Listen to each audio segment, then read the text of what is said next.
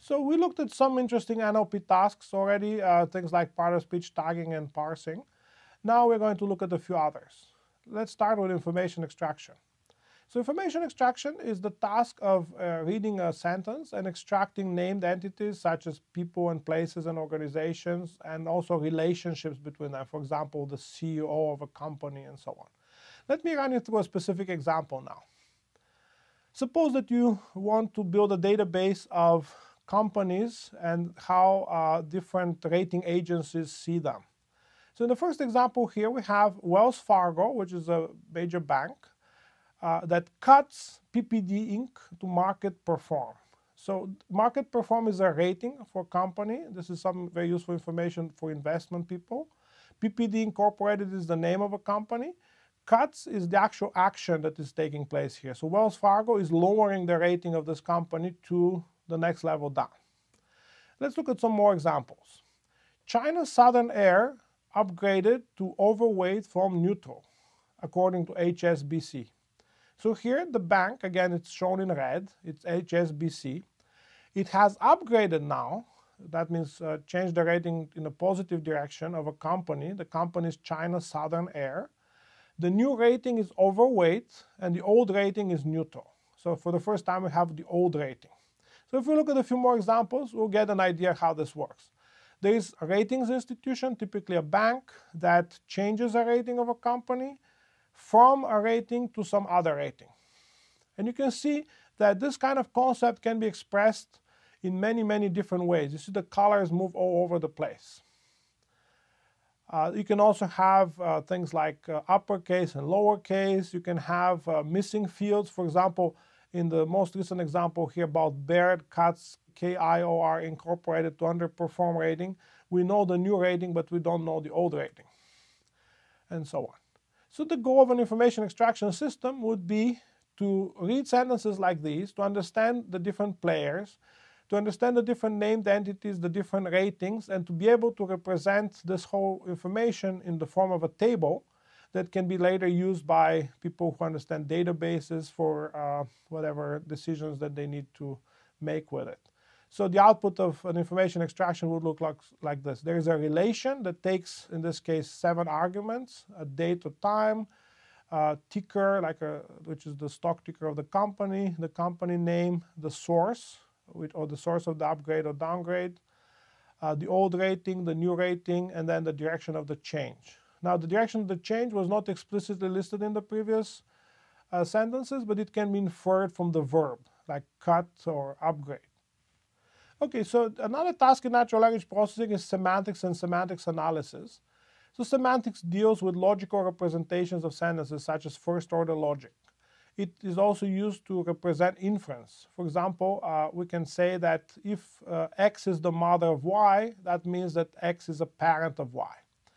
And semantic analysis is one of the hottest areas of natural language processing these days. It will be very interesting to see how far it can go in the near future.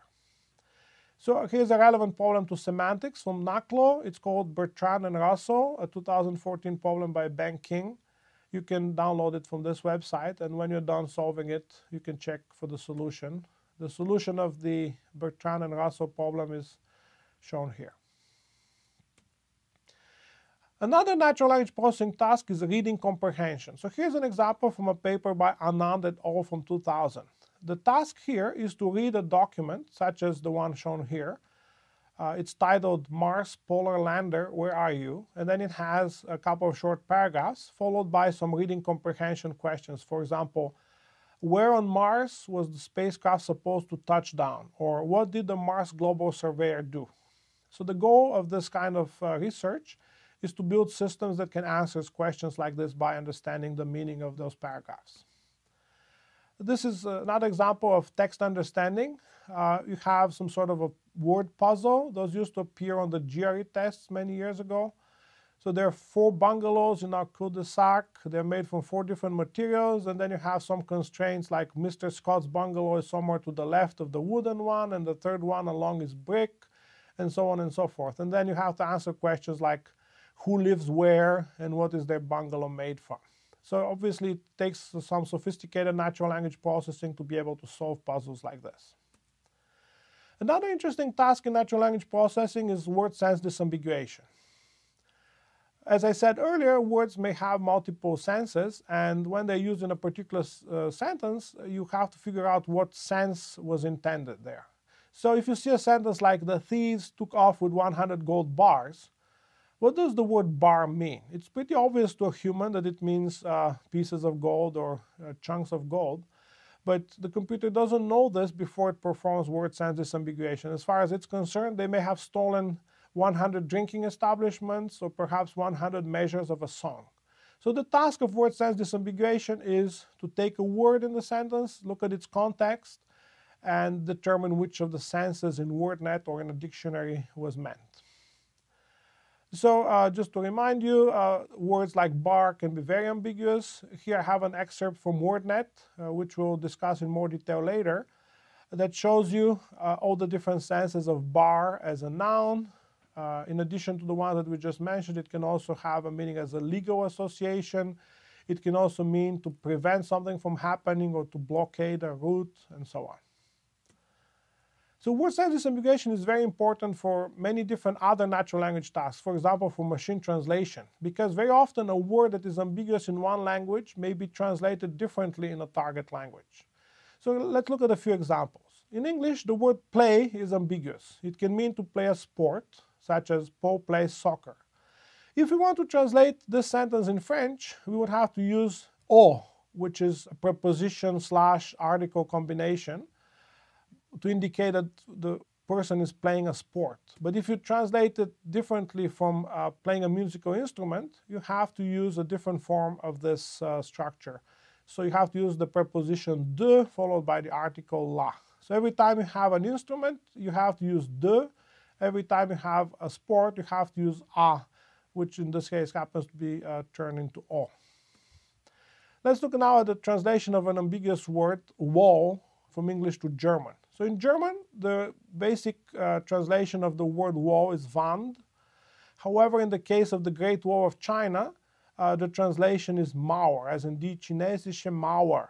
So we need to know in advance that we have this particular sense of wall in English to be able to translate this sentence or this phrase properly in German. Even in Spanish, the word wall can be translated in many different ways, depending on whether it's an internal wall or an external wall, like the wall that separates several buildings. The next task in natural language processing is called named entity recognition. In named entity recognition, you have a sentence such as the one shown on the left. Wolf, currently a journalist in Argentina, played with Del Bosque in the final years of the 70s in Real Madrid. So here what we want to figure out is what are the different named entities. People such as Wolf and Del Bosque, names of organizations, in this case the soccer club Real Madrid, and also countries such as Argentina. So the output of a typical named entity recognition system is shown on the right. It tells you that Wolf is a person. B-PER means that this is the beginning of a person. The next line has a comma and the label O, which means it's something else, other. So that means that Wolf is a single word person. Argentina is labeled as a location, and it's again single word. Del Bosque is labeled as a person, and the labels that the named entity recognition system assigns to the individual words are B-per for beginning of a person, I-per, which means inside a person, and then since the next label is O, we know that there are no other words that are part of this person. And finally, we have Real Madrid, which is an organization. The first word is labeled as beginning of organization. The second word is inside organization, and then we stop. If you're interested in this topic in more detail, we'll cover it later in this course. But in the meantime, you can look at the two URLs below for two online demos of named entity recognition systems, which allow you to type in entire sentences, and then they will label the output with the different named entities involved. Here's another demo of a system called Abner, developed at the University of Wisconsin, which is specifically used for named entity recognition in the biological domain. You can see that it uses different colors to indicate, for example, names of genes and cells and receptors and proteins, RNA, and so on. This information is extremely valuable when you want to build a system that can understand biomedical papers. The next task in natural language processing is called semantic role labeling. It turns out that verbs have arguments, some of which are required and some of which are not required. And those arguments can appear in many different orders in the sentence. So the verb accept has multiple arguments. The most important one, A0, is the acceptor, the person doing the acceptance. A1 is the accepted thing. A2 is from whom the thing was accepted. A3 is an attribute. And then you can also have additional modifiers for modality and for negation. So the goal is to start with a sentence like, he wouldn't accept anything of value from those he was writing about, to recognize that the main verb here is accept, and then to identify which other words should be connected to each of the different arguments of the verb accept. So A0 in this case is the acceptor, the word he. The thing accepted, A1, is anything of value, and A2, or accepted from, is those he was writing about. Again, we will talk about semantic role labeling in more detail later in the semester, but in the meantime, you can look at an online demo at the University of Illinois, shown here. Another task in natural language processing is coreference resolution. Coreference resolution has to do with understanding when two phrases are meant to refer to the same person or entity.